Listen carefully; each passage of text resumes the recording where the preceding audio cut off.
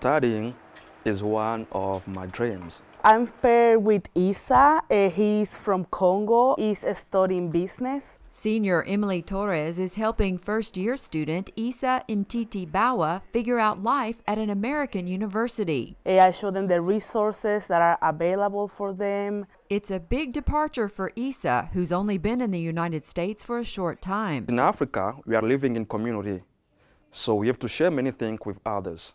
But in America, it's like a private life. Emily is among more than a dozen WKU students who've been trained in the Resilient Refugee Navigator program. We've learned about how the refugees come, what all they do to be able to come to the United States. Students listen to other students. Associate Provost John Sunnygaard says hosting refugees is nothing new for the city of Bowling Green. It's been doing that for 4 decades.